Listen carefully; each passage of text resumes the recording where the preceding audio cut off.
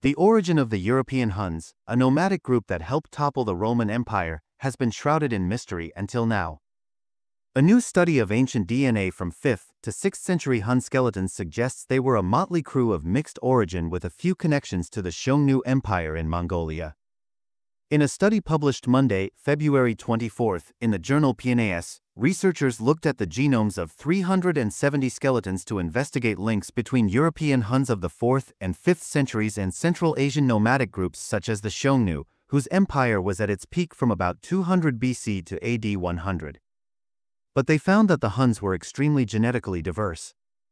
The origin of the Huns has been a matter of debate for centuries, with some historians assuming they came from the earlier Xiongnu Empire due to cultural resemblances, such as similar bows and arrows and a similar practice of skull modification. But a 2024 study published in the journal Science Advances showed that the Xiongnu were genetically diverse. In the new study, lead author Guido Necki-Ruscone, an archaeogeneticist at the Max Planck Institute for Evolutionary Anthropology in Germany, and colleagues split their genetic dataset into three groups: people from the Eastern Eurasian steppe who were buried during the Xiongnu period between 209 BC and AD 98, people from Central Asia who died in the 2nd to 6th centuries, and Hun-style burials of people who died in the Carpathian Basin, which encloses modern Hungary, in the late 4th to 6th centuries. The researchers studied these genomes using a method called identity by descent (IBD) segment sharing, which is when two or more people have the same long DNA segments that they each inherited from a common ancestor. The IBD technique revealed several pairs of related individuals across the three groups, but it found that people within the groups were more closely related to one another. A total of 97 individuals were connected through IBD across the Central Asian steppe and into the Carpathian Basin over 4 centuries, a finding that suggests people in these nomadic groups maintain trans-Eurasian genetic relationships.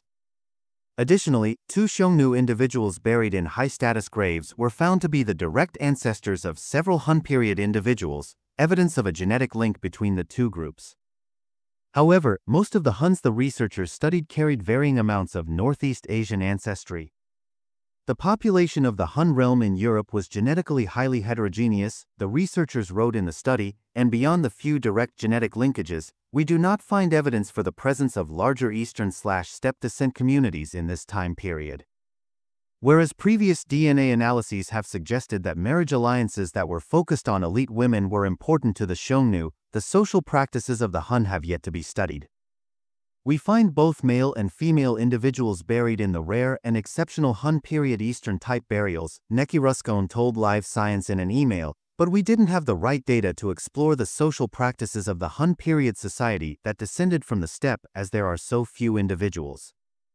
One intriguing skeleton, however, is a 35 to 50-year-old Hun woman with an elongated skull who was buried with gold earrings at the site of Pusztatascani in Hungary in the first half of the 5th century. She is one of the individuals with genetic lineages descending from the Xiongnu period elite individuals that we analyzed, Necki-Ruscone said. This may suggest that the practice of skull modification was handed down over the generations.